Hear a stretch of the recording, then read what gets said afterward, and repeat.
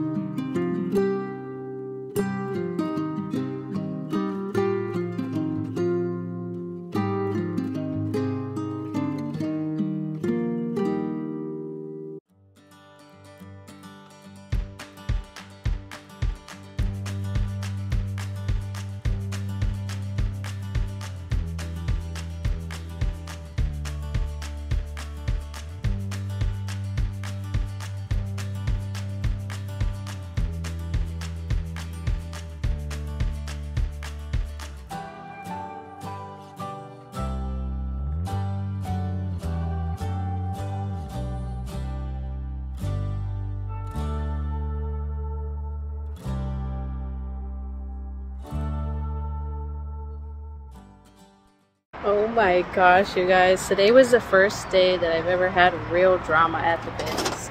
So there's a rule that they have here that when they're bringing out the new bins, you have to wait behind the line. There's like a yellow line. And today, sorry, I'm trying to make sure nothing falls off my car. But today, a group of people would not listen when they kept saying, get behind the line, get behind the line. And so then people started like arguing, like, this guy's not listening, they're pushing me. And it was like, I thought a fight was about to break out. And finally, they kicked those people out of the line so that they weren't allowed to shop during that time anymore. I think they should have kicked them out of the store, honestly. If you can't follow the rules, then you don't get the benefits of shopping here, in my opinion. But, yeah, that was a little weird. I thought it was going to be like a fist fight literally in the middle of the Goodwill store with like a group of 10 people. And that has never happened. Usually the morning is really quiet, like the opening morning time, like right when it opens, is usually the real quiet crowd. I mean, people are probably still tired and I don't know, they're just more chill people, but not today. I don't know, something's in the water today, I guess. And then some lady was trying to trade me one of the lanterns that I got. She was like, look, I have this one, will you trade me? It matches yours. And I was like, no thank you. And she's like really pushy. She was like, I'll trade you, why aren't you not trading me? Why can't you trade me? Like, I was like, I don't want to. Just leave me alone. But yeah, it was that was a weird shopping trip. I don't even feel that excited about what I got because it was just scary. I don't know. But normally it's not like that, so hopefully it doesn't scare you away from trying it. I spent $45, so I was pretty close to what I thought I was going to spend. Time to load up and get all these goodies home.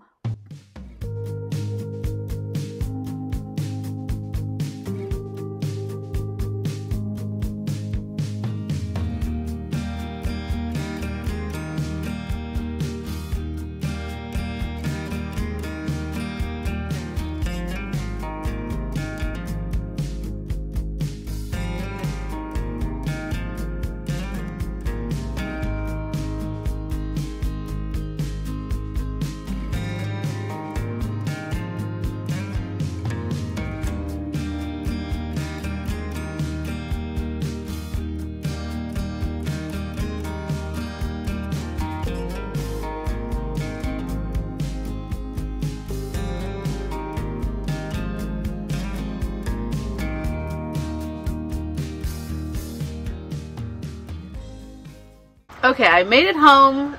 The fiasco is over. We're safe at home from all the weird drama at Goodwill. But I'm going to show you all the really good stuff I got. And you know what else? I was only going to stay there for 15-30 minutes, but there was like no home decor bins. It was barely anything with home items. It was all clothes today and a little bit of shoes. They didn't even have a book bin, which shocked me because usually there's at least one. But there was none of that today. So I had to stay a little bit longer in order to even make that trip worth it. So I ended up staying for about 45 minutes. And in that time, they took out 2 new rows of bins. And in the second row of bins, when they were taking it out, it took a really long time. But that was the one that I needed because it had these in it. And I could see them from a mile away.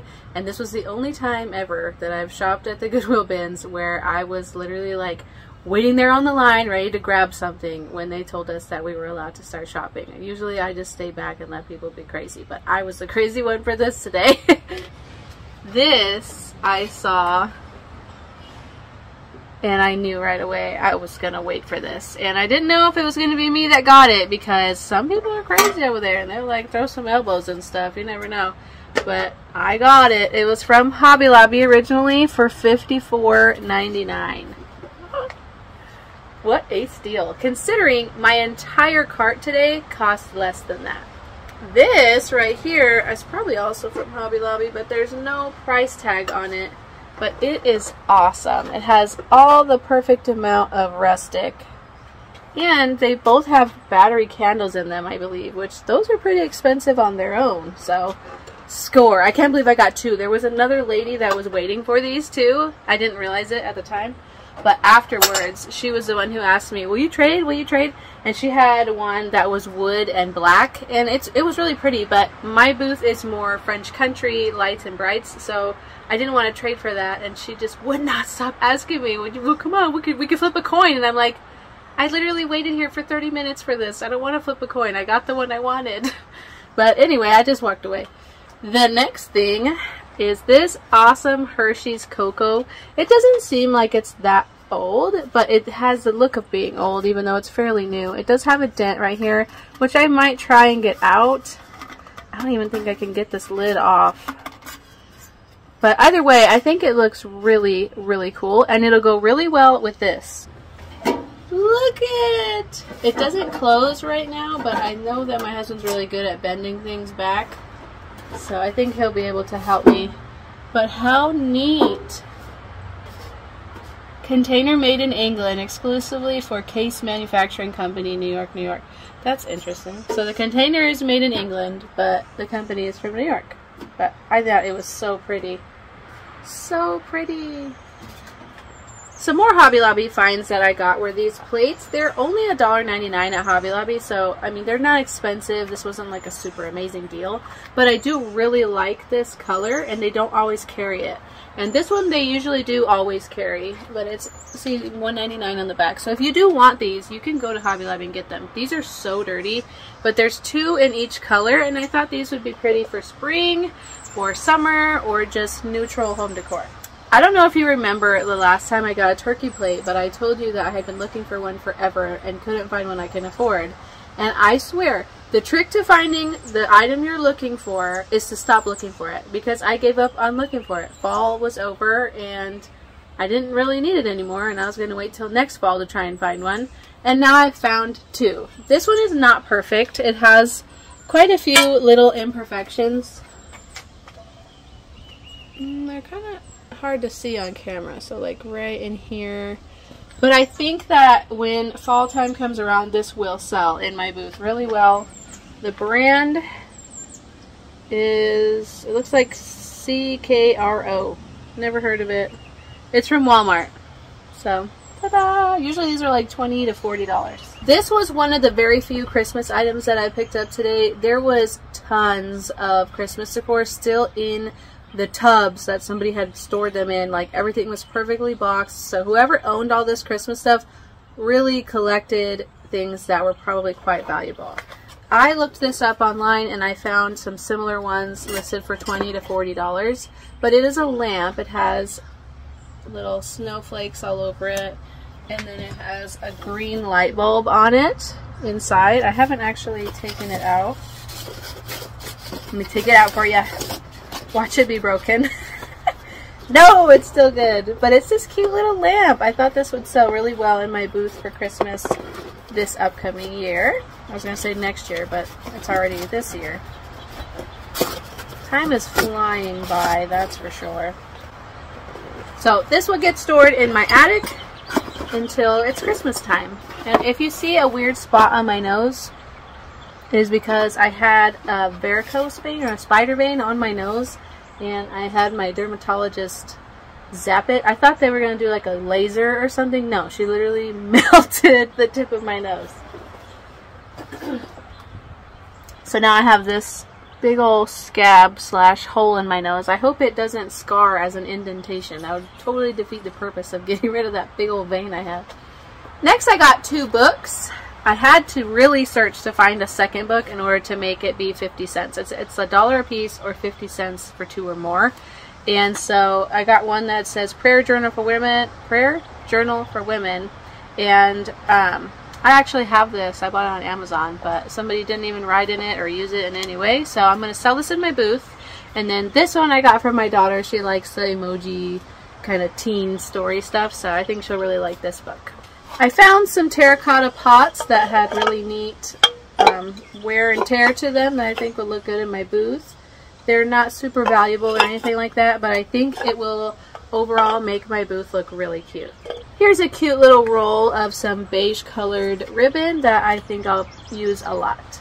This is a little stone fleur-de-lis that I think will look pretty with my kind of French country design style I have going on in my booth. It does have one little spot that chipped, so I might try and paint match and maybe do the darker color in that little spot right there just to make it look nice again, and it has a little hook to hang it on the back. This little basket is in great shape. It's just disconnected here, so nobody picked it up because they probably assumed it was broken. And it has a cute little wood handle. This is perfect for spring right now. I could put some faux fruit in here or eggs or something like that to stage it with. There was a guy looking at this at first before I grabbed it, and he was smart. He had a wooden sword that he probably picked up in one of the bins and was using that to move things because he didn't have gloves on. I was like, that's pretty smart. This right here, I don't know what you would call this, like maybe an obelisk or something like that. But I think this will look pretty painted and distressed and sold in my booth. My other Christmas item is this little jar, and I even found the lid. It does have to be cleaned, but it was really neat. The brand is St. Nicholas Square. It seems, oh, it's from Kohl's. $37.99. That's still almost as much as I paid for my entire cart of stuff today. And it has a nice rubber seal around the jar lid. It's a really good quality. It's just really dirty inside. But I'll clean this up and put this in my attic and wait for Christmas next year. This cute home sign kind of has a medieval look going for it right now, so I'm gonna tone down the silver on here just because it looks a little too medieval. I want it to look a little more farmhouse or cottagey, so I am going to probably paint these brackets. But I do like that it's wood, and the letters look like metal, although they are not. They're that fake wood stuff. No price tag on it or anything, but I'm sure somebody paid probably around $20 for it new, unless it was on clearance. But I thought it was cute and worth picking up. Next, I picked up these beaters, and I think that you're probably wondering why. I'm not going to use these for their intended purpose. I am going to use them to stage inside Crocs that I sell in my booth. I got this cute little gray weathered tobacco basket, or Tabasco basket, as you saw in my other videos in my outtakes. I'm going to always have to call them a Tabasco basket now. I can't help but think of it that way now. I'm sure there's quite a few of you who probably think the same thing, and we're going to say it if I didn't. But it's a little bit bent. It's not perfect. But I think that if I stage it right, maybe put a nice bow on it or put a wreath inside it, it will still be awesome and somebody will snatch it up. I got this cute little straw hat. I think I'm going to cut out the lining here just because it's kind of yucky. And I'm going to use this for decorative purposes only. So the store that I sell in does not allow you to sell used clothing items or used upholstered furniture like a couch or like a fully upholstered chair or something like that, to where anything can have like gross bugs or anything in it. I do sell my completely brand new upholstered pieces in there, but this will not be sold as clothing, and I'm going to put a fun ribbon around here and make it go along with my French lavender field style that I'm doing, or theme that I'm doing in my booth. This little straw wreath was originally 95 cents, actually $2.99 at Mangelson's Macon's, or whatever store that is. I'll have to look that up. If you've heard of that store, let me know. Mangelson's Macon's, $2.99. It looks like a very old price tag too.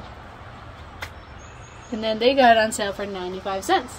And that's probably about how much I paid for it. And I think this would look great for staging stuff in my booth, and I can put a price on it, and if nobody buys it, that's fine. I think it's important to have items in your booths that are just for staging. You could put prices on them, definitely, because somebody may see how you staged it and want to do that in their own home. But ultimately, it's just going to make your booth look more high-end and help people to envision how they can use the items you're selling in their home to look really nice. I know that a lot of people have a really hard time envisioning something. They need to see it themselves in order to understand why things would look good together. But this helps people to envision that. Another Hobby Lobby find. This was originally $24.99 from Hobby Lobby. And it had a fall arrangement in there. It was like a bunch of little orange, what are those things called? I can't remember. It looks like wheat or foxtails or whatever those things are called. But it had a bunch of those in it, and they were orange, and I thought, I don't really need that, so I ripped those out and just took this. And this was during one of those rushes where everybody was trying to rush to get the same thing, so I'm lucky I got this. This bag full of little tiny carrots is perfect for Easter time, and actually my next video coming out is going to be an Easter decor DIY video, so these are going to be great for one of the projects that I have in mind, and I practically paid nothing for them. This awesome chunky basket is great as is, but I think I might give it a paint treatment or a whitewash even. I'm not sure. I want it to look a little more French country, although this would be fine, I think. But let me know in the comment section, when you buy baskets used, do you prefer, or even new, do you prefer them in this type of color? Or do you prefer them to be toned down a little bit, like have like a little bit of an aged grayish tone to them, or be darker brown stained, or have a whitewash or white wax? What would you be looking for if you were going to purchase this out of somebody's booth? For me, I would probably want it to be like a wine barrel brown, kind of like a grayish brown color, maybe with a little bit of white wax on there. But I'm not buying my own thing, so I would love to know what you guys would like to see, because my baskets take a long time to sell when I do nothing to them and just put them in like this. So let me know in the comment section what you would want to buy. This little cutie is a Bible verse, and it's on metal, and I thought it was awesome, and this would be a great little $3.95 piece to hang up in the booth that somebody might see and be like, oh, that would be great for at work. I can put this in my cubby or hang it up in the kitchen or buy the keys, or who knows where somebody would want to hang it, but or it would make a good gift for somebody. But stuff like this I definitely pick up because it's something small that you can price low, and it didn't cost me much, so I can still get a profit out of it even if it's priced really low. I also got this little piece of wood that I thought I could easily cut into little feet to make wood risers out of reclaimed wood that I have in my garage. So it just goes to show you that you can find parts in the Goodwill bins that you can use for all sorts of different things. Whether it's a bag of fake carrots or just a piece of wood like this, you can turn it into something really cool and high-end looking later on. So grab these parts if you know that you can use them in the future on some other projects. The last thing I got was for my son. It's this little monster truck. It has a ramp on it. He is just going to love this. I don't know how this works. What does this do? I don't know. I think this moves too. I'm terrible with these kind of things. I always just have my oldest daughter build all the things that have to be built because she's just a little engineer-brained girl. But I think he's gonna love it. Look, it even has flames on it. He is just going to love this. He hasn't seen it yet. It's a Hot Wheels brand too, and it's like brand new. I just have to hose it off and give it a good disinfect. If you have a little boy in your life, whether it's your son, your grandson, your great-grandson, going to the Goodwill bins, you can find seriously amazing big monster trucks there. All of my son's big monster trucks I bought from there, and some of them were remote controlled ones that obviously don't have the remote control, but who cares? My son doesn't care. He's not trying to do the remote control things yet anyways, so he just likes pushing these huge monster trucks all around. And if you get them from the Goodwill bins, you get them for like $1 or $2, and if they get it dirty in the mud and break it or whatever, it doesn't matter because it was so cheap. And they feel like they're getting this massively expensive, huge gift because these are really big trucks. So that's a really good place to look if you have a little one in your life that likes big toys like these. They also have loads and loads of stuffed animals there all the time, although that could be something kind of icky. You'd have to really do some good cleaning and disinfecting and washing that stuff because you just never know. But it's just something to think about if you're on a really tight budget and you want to spoil the kids. That's all I have for you today. If you love thrift shopping and flipping and DIYs and being on a super tight budget, then you're going to love this channel. So please consider hitting subscribe down below. We post new videos every Wednesday and Sunday, and we'll see you next time. Bye!